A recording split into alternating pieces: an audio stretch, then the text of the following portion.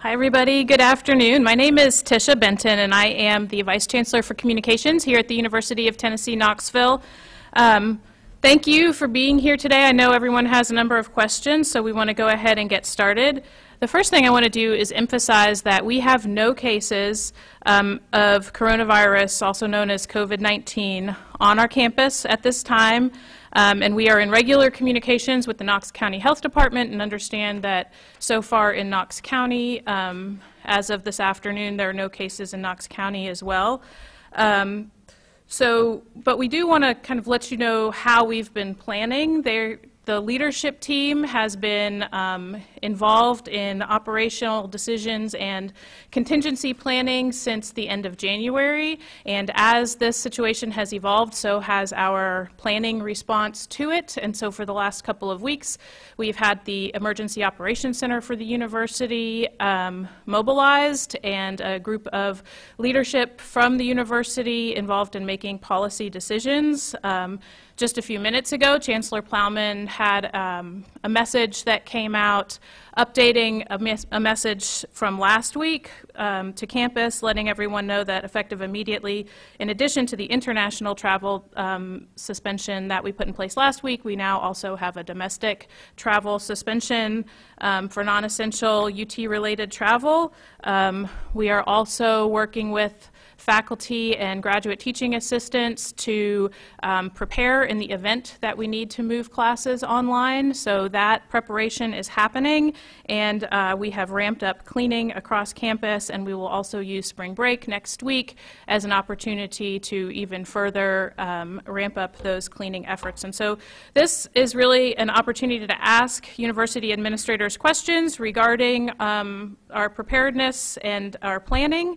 And so I want to introduce who we have with us today: Chris Cimino, Senior Vice Chancellor for Finance and Administration; Frank Cuevas, Interim Vice Chancellor for the Division of Student Life; David Manderscheid, Provost and Senior Vice Chancellor; and Dr. Spencer Gregg, Head of our Student Health Center, and also the Incident Commander in the Emergency Operations Center for this particular issue. So I'm going to step away and let you all ask questions of this team, and we'll go from there. Thank you. I know there were several students who were studying abroad in a couple of different countries that have since been brought back to the States and have returned. Is everyone back on campus, and have any of them been placed in any type of quarantine or isolation? We followed CDC guidelines on bringing those students back. In particular, the students from Italy were told to self-isolate as required by CDC guidelines. As far as we know, that's been total compliance. Some of them have gone home to do that. But we have been following CDC guidelines in that respect. So on that note, they've been told to self-isolate, so none of these students who have returned have been told to do that, or roommates or anything like that, like they're alone? Right. They are in self-isolation, and none of them have tested positive. None of them have shown symptoms at this point. I know you guys said that you were preparing to move classes online if needed. What about campus events or games or things like that? Or will those be impacted in any way? Chris, do you want to take that? Sure. At this time, we have no plans to cancel any campus events. It is something we're looking at in terms of the numbers of events that we have coming up in the next 30 to 60 days, and we'll continue to monitor that as we go forward. What's the current contingency plan if a confirmed case of coronavirus were to be on campus or in the Knoxville region?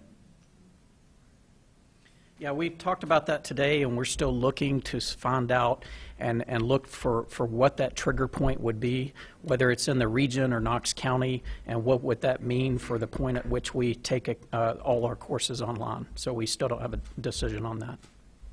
But just to hasten to add, we're meeting almost on a daily basis, to be apprised of these situations and getting constant information from the Knox County Public Health Department. And I know next week is spring break. Are there any concerns about students or faculty who might be traveling who could potentially bring the virus back to campus, and kind of what would be the move from there if that were to happen? So What we have, we'll be putting out information today to students and to staff to encourage them to be safe, obviously, during their time on spring break. In that message that we'll be putting out, it communicates ways that they can do that. It will advise them to kind of give really good consideration about what their travel plans are. This would not be a good time to be traveling to a CDC level 3 alert country like China or Iran, Italy or South Korea. And there could be other countries that get added to that list. The issues that could come up there would be that students may get there in those countries and have difficulty getting back to the United States. They would have to have a isolation or quarantine once they've arrived back, so that could prevent them from getting back to campus when they had initially planned. And even here within the United States, there's areas that are being more adversely affected by the COVID-19, and so just being aware of what local health officials in those areas are recommending is important to know too, because whatever those local health officials tell you to do from the standpoint of self-isolation, you're required to do that. And so it would be important to make sure that you know where your travel plans are going and what the recommendations are both entering and exiting that area. Does the campus have the resources to test any students for the virus, any students who are concerned that they might be showing symptoms? We do not, and that's true across the board for physicians' offices. The only place that COVID testing is available now are through particular labs where the CDC has released those the lab kits for. There were a limited number of those. They're beginning to increase in number now.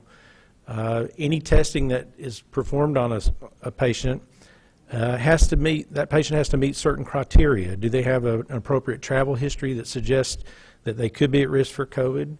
So certainly coming from a place like South Korea, Italy, Iran, or China would be of concern. And then in addition to that, do they have symptoms?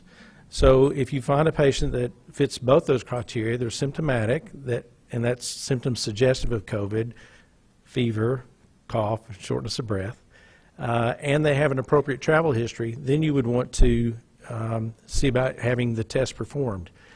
That's not up to the individual physician or provider to make that decision. That's only made in consultation with the local health department authorities. And so once like here at UT, we would get in touch with the Knox County Health Department, and we would discuss it with them. If they felt like testing was warranted, then we would go ahead and collect those samples, get those sent to the state lab, which typically is around 24 to 48 hours on a turnaround time for the results, and then we would be able to know what they is. At this point, we've not had to do that. We've given a couple of phone calls to the health department, but just kind of more on just making sure I didn't need to worry about this, and them supporting that, oh yes, that's not something that we would be concerned about at this point. You said that you were suspending all non-essential travel. Could you just clarify what would the sports fall under non-essential, and what would you consider non-essential? Sporting events in terms of, and that domestic travel is out of state, so it's only out of state travel. And it would be non-team, team travel would be okay. It's the non-team travel that would be suspended in terms of athletics. And then it's all other faculty and staff travel that may be in the works for conferences and other trips across the U.S. I would add there that many of these conferences that, for example, I was scheduled to go to a conference in San Diego on Friday, and it was canceled. So many of these events are already being canceled. We have many viewers ask us about this, so we're going to ask you, in regards to students who may be from countries who have been quarantined or have a high level of cases, has the university had any instances of maybe discrimination or people feeling uncomfy on campus because maybe they come from one of those countries? With respect to that, we have not had reported incidences of that situations. Our Dean of Students Office is providing support to all students if they have concerns, and we would, if those were to arise, we would follow normal protocols to follow up and make sure that those students who are experiencing any adverse response would be the appropriate support. Could you talk a little bit about what the cleaning process looks like that you guys are going through, and then how that'll increase next week when campus is a little bit emptier? Absolutely. So we have over 280 buildings on campus and 15 million square feet. We have a thorough cleaning process already in place, but in the last few weeks we have actually stepped that up with additional cleaning. What that looks like is going through buildings after hours in order to do additional cleaning around handles and doorknobs and classroom seating and surface areas.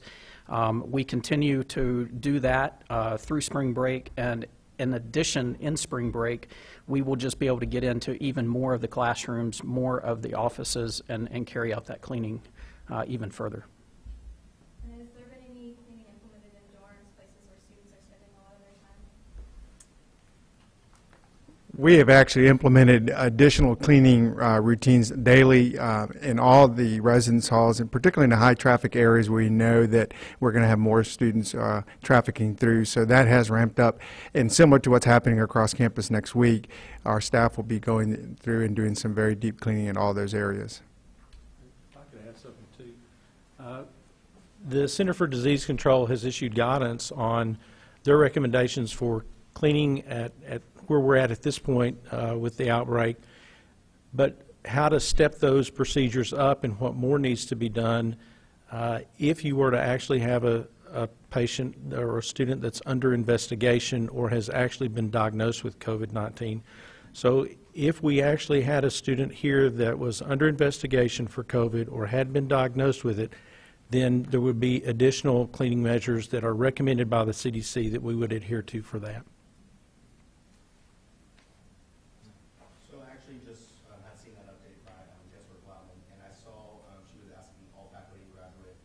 assistants to prepare to move classes online in the instance that on-campus classes wouldn't be happening anymore.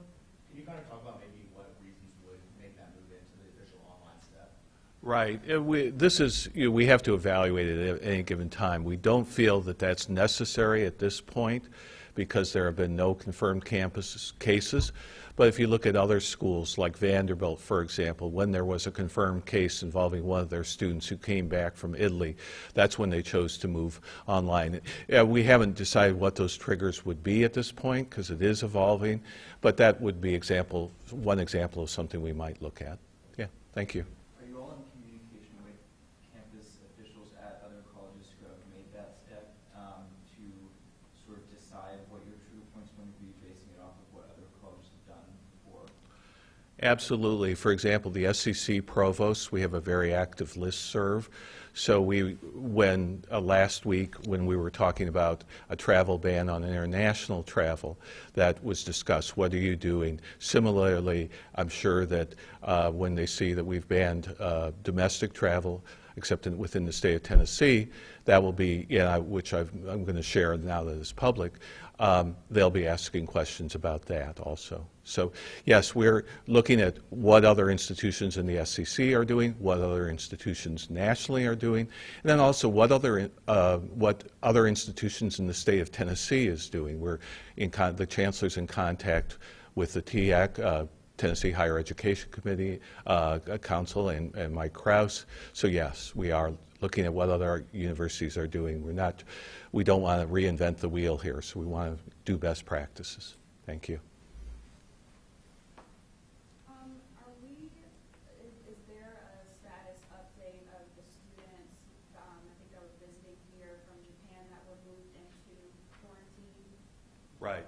Those students are now, and maybe others can comment on this too, there were 12 students that came to Japan that came under guidance that it was safe for them to come to the United States, but then right after they arrived here, those 12 students, the CDC changed the guidance and said they should not congregate. They didn't go so far as to say self-isolate. But we made the decision that we needed to isolate them from other student populations, so we did so. None of the students has shown any signs of the virus. Their self-isolation ends the 17th, if I recall correctly, of March, so they're about a week into that.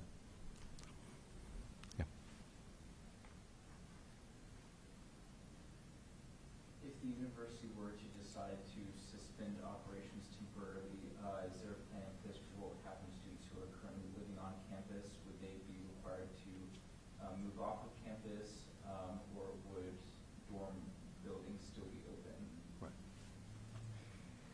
That's something that we would continue to work through. As we said, this is an evolving situation. So one of the issues that we're talking through is what would that look like for our students? Obviously, we would want to limit the interaction. So having that many students in a residential environment would be counter to what we're trying to do. So we would be working through those.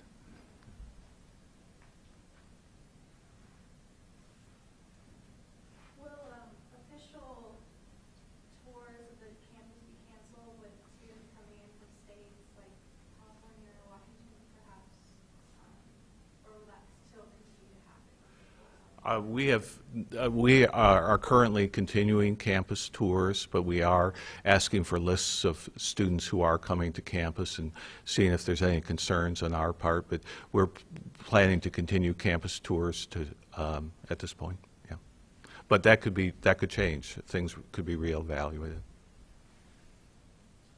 And in regard to like the spring break travel, I saw definitely about the please use caution when going and suspending all these activities outside and stuff.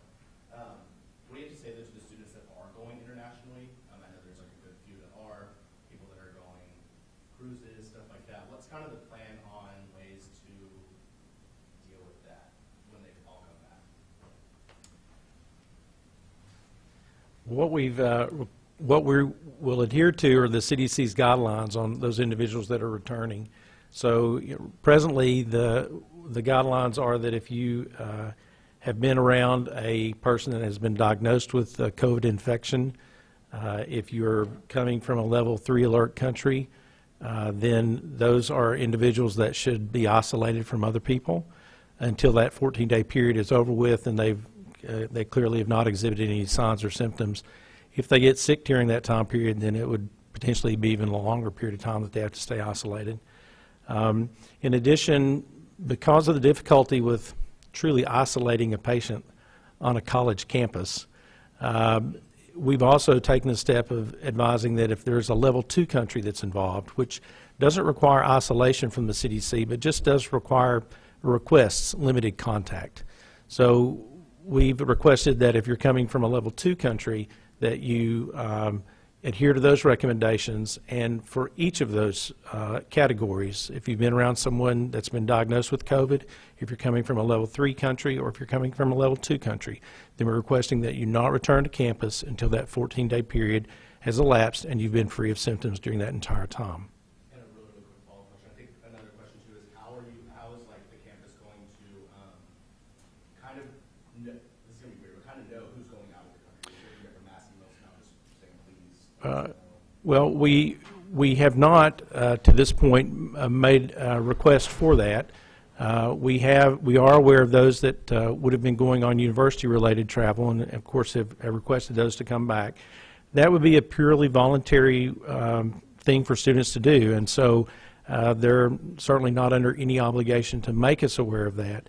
But what we would just advise them is that if they're going, when they return to the United States, they're going to be given directives through the Center for Disease Control about self-isolation, and our anticipation is that they will adhere to those. I would also mention that the local health authorities have broad authority in regard to enforcing those isolation periods. So it's not anything that I would feel comfortable attempting to circumvent. There is a petition online currently to put classes on hiatus until further notice, and it's received, last time I checked, over 4,000 signatures.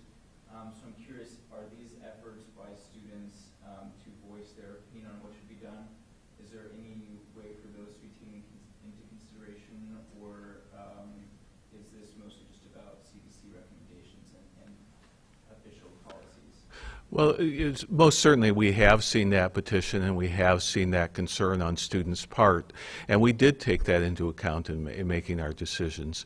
But at this point, there have been no cases on campus, and there's been nobody that's even been tested at this point, so that we felt we should be prepared, and we understand the students' concerns most vividly, but it wasn't necessary at this point.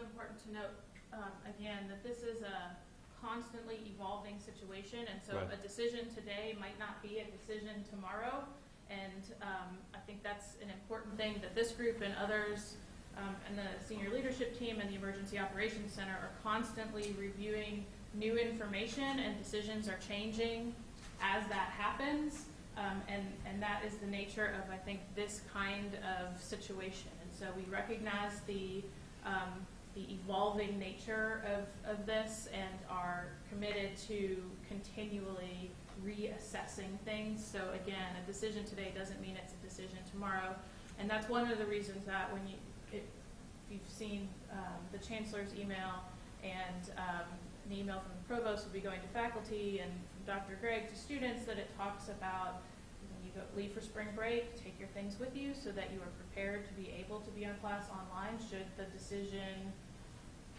change and that becomes necessary.